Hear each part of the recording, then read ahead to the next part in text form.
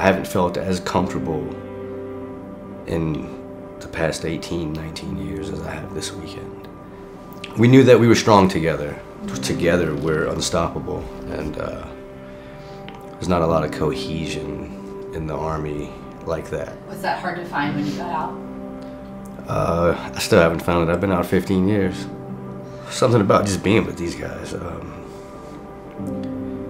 was the best I'd ever been amongst those men, those giants. And there's no finding that when you get out and get away from it, because no one knows. No one knows who we are, who we were. Missing that, I needed to get back into this group.